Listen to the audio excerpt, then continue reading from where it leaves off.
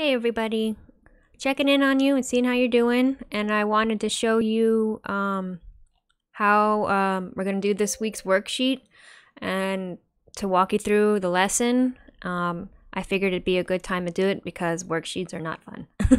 Well, I guess a lot of students are having problems with it.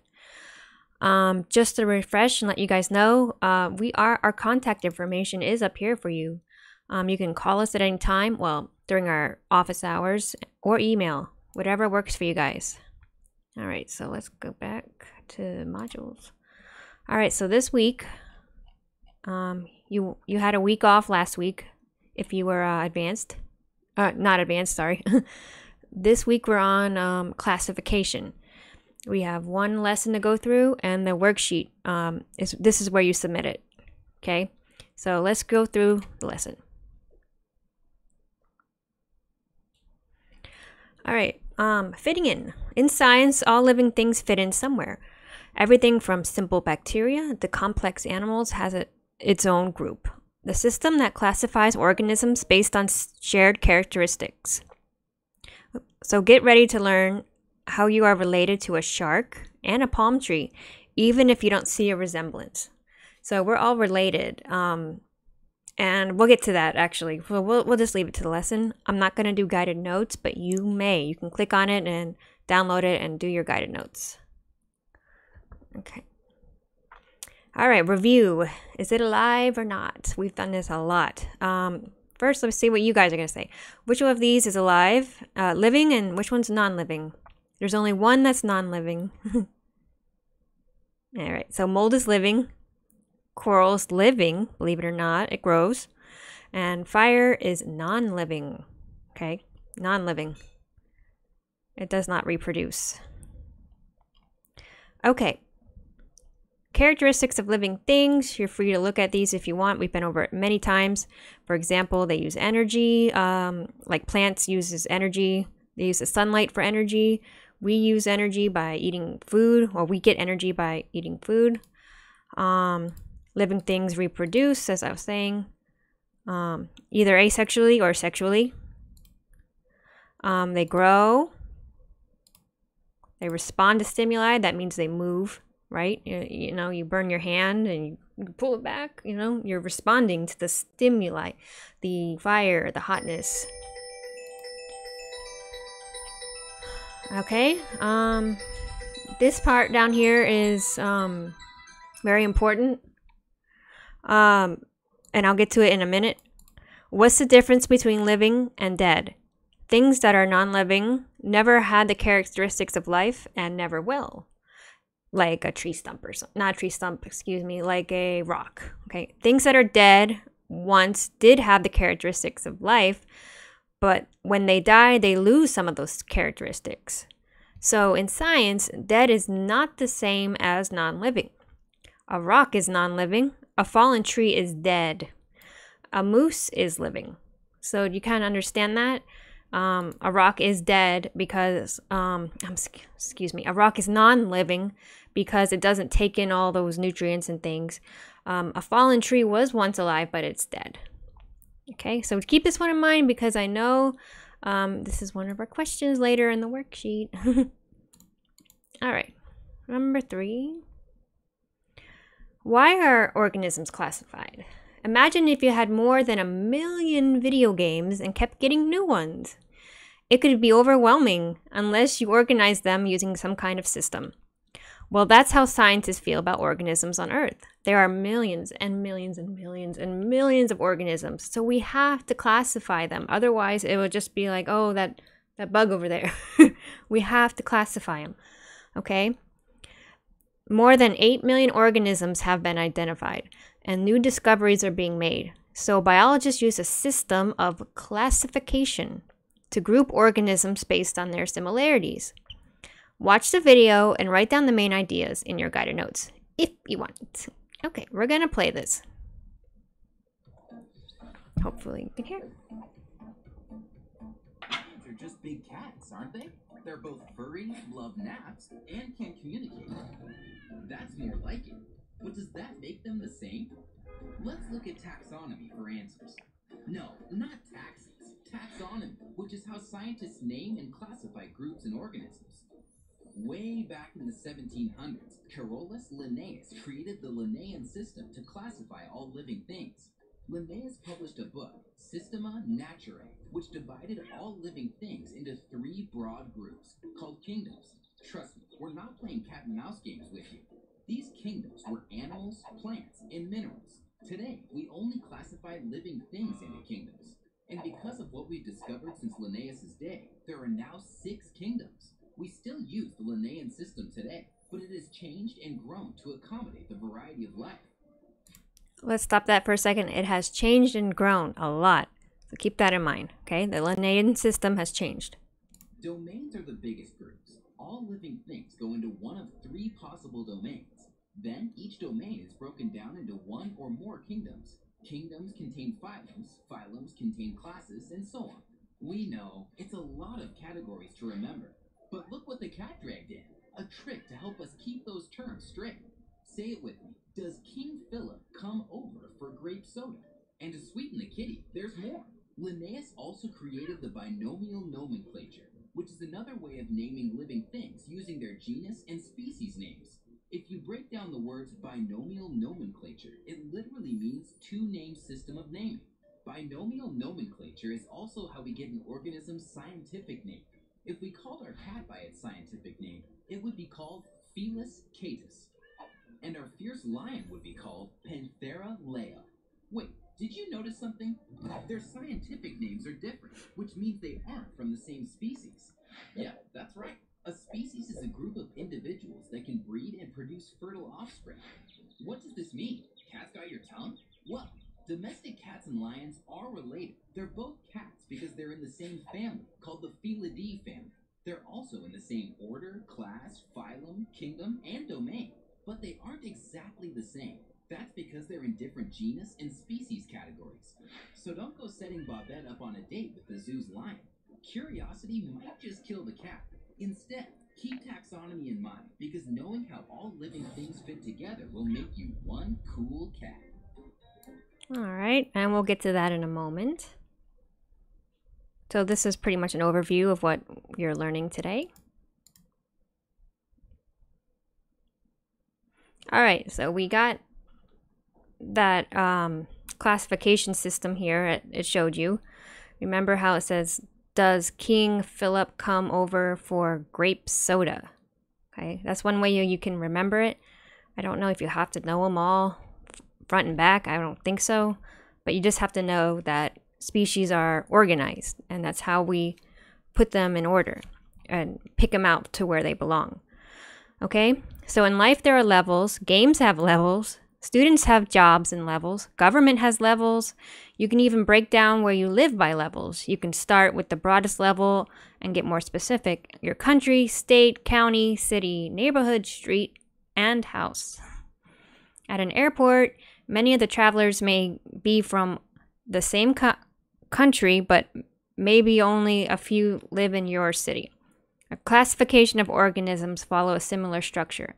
It goes from broad characteristics like the type of cells to very specific ones like eating meat and having fur. Let's see how this looks if we classify a dog. We will start with examples of organisms in the same domain and narrow it down to the species level. Okay, so we're going to focus on the dog. The dog is in domain eukarya actually, which is eukaryotic cells, which is what you have, eukaryote, your cells. Okay. Kingdom Mammalia, phylum Chordata, class Mammalia, order Carnivora, family Canidae, genus Canis, like canine, species Canis lupus, I believe, dog. And as you know, dogs are very, very closely related to wolves. Okay, so let's look at this. How are wolves and insects related? Wolf and insect. Okay, well, it looks like they're both in the same kingdom. And they're both in the same domain. Let's see. Different phylum. Okay. Okay. Yeah. Okay, we don't see them in there. Okay. Which organisms belong to the same family, but different genus? Let's see. Foxes, jackals, wolves, and dogs belong in the same family, but foxes are a different genus. So let's find where the fox is. Okay. So they're all together when you start off high, but as you go down, the fox is kind of left behind. Okay. Well, not exactly. Let's see. The foxes belong to a different genus. Okay. Okay, yeah, see, he's not down here. He was left behind here. Okay. So that's all you need to do. You just go through and you're like, okay, they're in the same family, but not the same genus. Stuff like that. Okay. All right. So how are organisms classified into domains? Remember how I said in this one, we're in the domain eukarya, which means we have eukaryotic cells. So there is a domain eukaryote or eukaryotic cells, and these are all the cells that we have, say in our body or animals have. There's also domain archaea and domain bacteria. So these are things that are alive, but they're in different domains.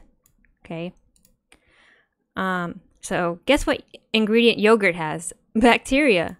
Before you get grossed out, a lot of bacteria, like the one in yogurt, are actually good for you.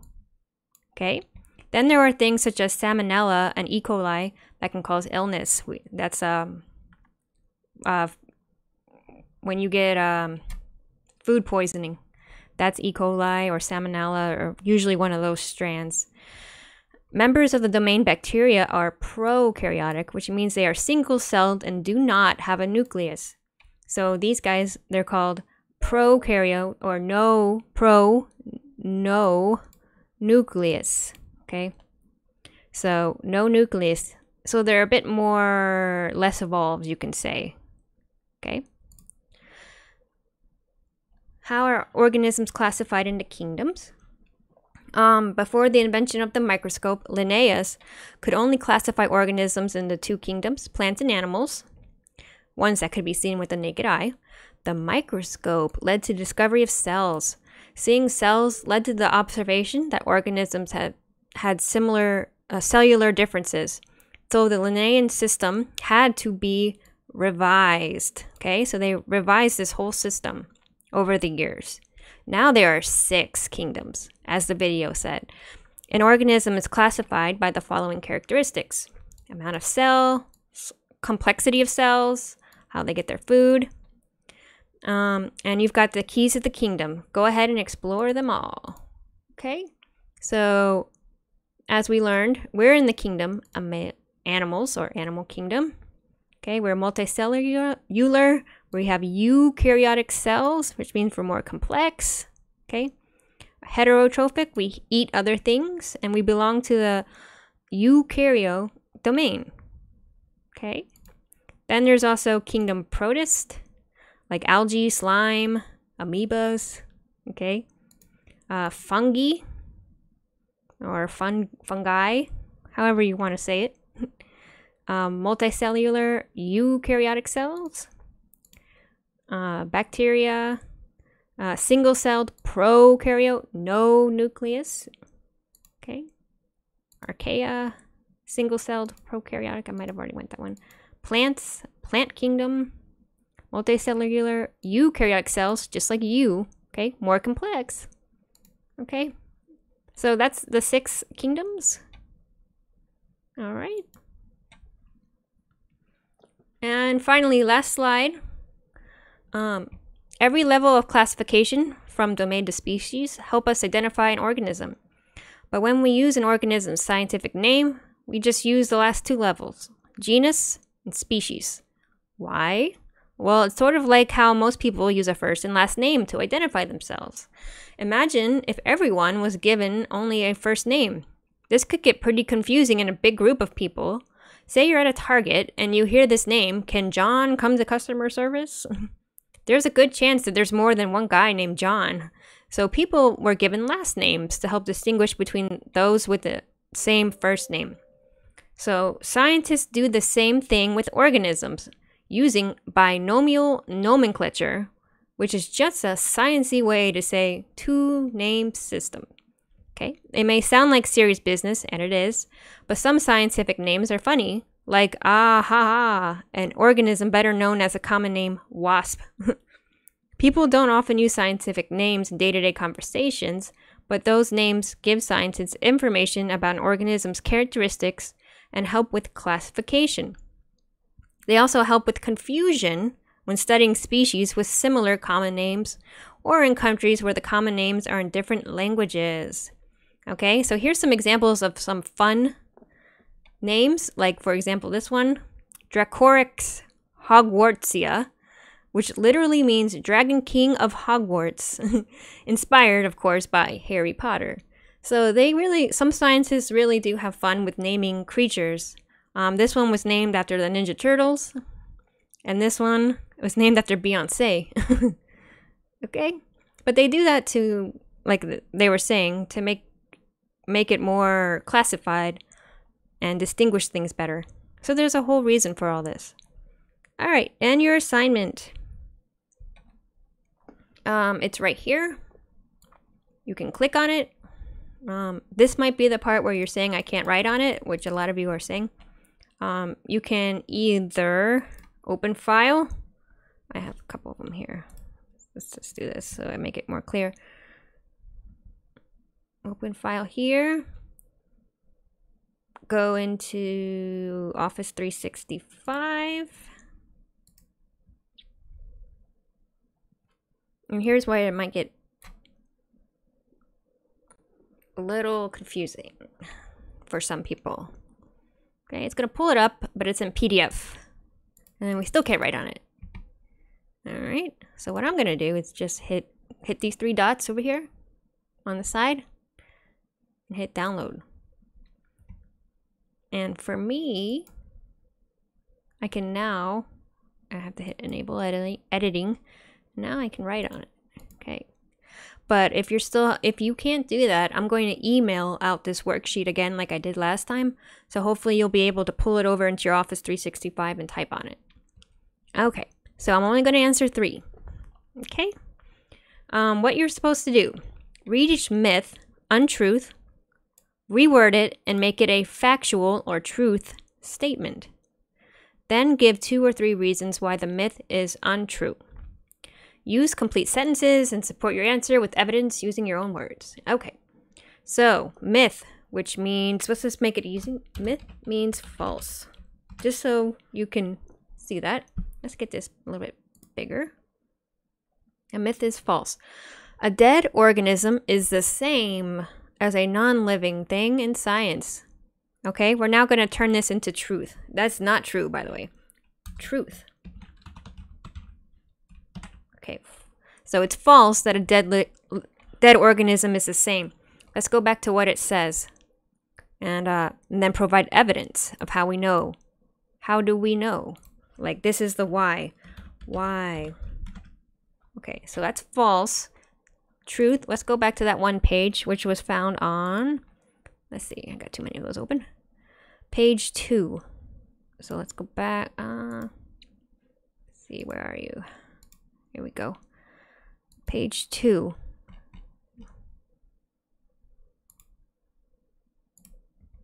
Okay. And remember, it was down here at the bottom where it says important. Okay. Things that are non-living never had the characteristics of life and never will. Things that are dead once did have the characteristics of life, but when they die, they lose some of the characteristics. So that is what we can say. Let's see. Some of you might just copy paste, which is okay. So let's just do that for the sake of time. Control copy, Control V for paste. Okay, so that works for me. Why? Evidence, how do we know? Well, on page 2, it says non-living were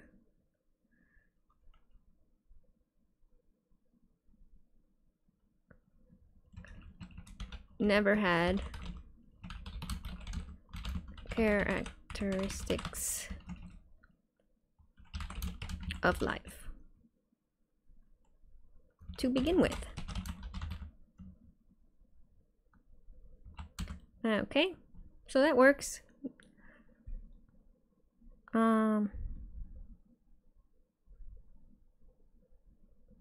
So therefore, they are not the same thing. So we'll say, therefore, living and non-living are not the same thing. Let's do a capital not. Okay, second one. So false, this is false. The linear system of classification will always stay the same. Now if you remember, if I told you to keep that in mind, because it's not, this is fake, this is false. So the false is that they're the same, or they stayed the same. And the fact is the linear system changed into 6 kingdoms.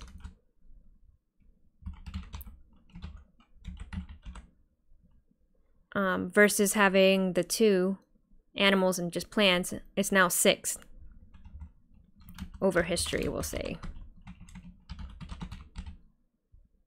Linnaeus. Okay, and evidence, how do we know? Well, it was on page 5, actually. If you want to be according to page 5. According to page 5.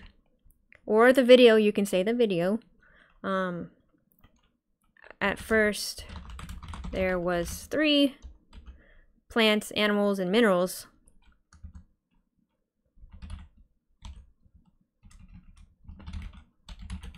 Now there are 6. And you could actually label them all if you wanted. Okay. Myth. Tigers and goldfish are not related. They are, in fact, are. Fact. Tigers and goldfish are related. They might not look the same, but they are. How do we know? Okay, well, let's go back to, it was on page 4. So let's so I can just show you. Let's see, page 4, back to here. It said fish and tigers. Tiger's not on here, but you don't really need a tiger to know. A fish and a tiger will be in the same domain. They'll probably be in this, in the same kingdom. Probably the same phylum as well, but probably not the same class. Okay, because I'm kind of relating a tiger to a wolf and a jackal type deal. So, a fish and a tiger are both in the same animal kingdom and the same domain. Okay. Whoop. That's not the right one. Okay. Evidence. As per page 5. Tigers and fish are in fact in the same kingdom and same domain. Okay, so there we go. I have answered 3 of the 5 for you, and your turn to do the last 2, and also to come up with a myth about classification, and then give 2 to 3 reasons why it's untrue. Okay, so you come up with a myth, something that's not true, and then give a few reasons why your myth is not true, and support it with evidence, okay? So you just go through the lesson, think of something that's not true, and then just give a few reasons why it's not true. And you can reuse one of these. It's probably fine as well. Okay, so there's that. I look forward to seeing this from you. All right, first, let me just show you guys how to turn this in. Let's see. It's on autosave for me. Let's see. Just make sure. Save as this PC. I'm going to name it as classification worksheet in capital. And I'm going to save it as a docx. Don't have to do that, but I will. Make it easier for me. Okay. And I'm going to turn in my work. First, let me do this. Let me go to modules. Oh, wait, I need to go back as a student. That's right. Modules. Turning in my work now. We're on week 5. Turn in my work, please. Submit my assignment. I'm going to choose my file. Downloads, classification worksheet, the first one, open, hopefully, and there it is. Okay? Or you can type in the answers here if you're unable to see and download the worksheet. You can just answer, what was it, fact. You can say the fact here for number 1. See number 1, fact. It wants fact and evidence, right? So you can do fact and evidence for number 1. Okay, so first it showed you the myth. You give them the fact, and then you show them the evidence. So the fact was, I forget what it was. Let's see. Wrong one. Yeah, sometimes it opens multiple here. Things are not, okay. Non-living things never had the characteristics of life, or they never once had them. So fact, non-living things had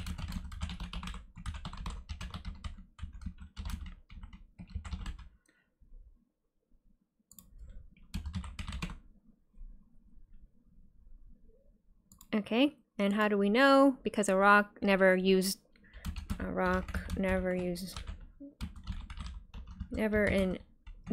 has used up resources, stuff like that. Okay, so I think it was only like 5 of them, 1 through 5. Type it in, and then you submit. Okay, so that's 2 ways you can submit. I showed you how to write on the worksheet, and I showed you how to type in the text entry. Okay, so hopefully that's it. If you have a question, email me or Miss Polk or call us. I showed you where to find our contact information, and you're all good from now for this week. Okay, all right, I'll see you next time. Bye bye.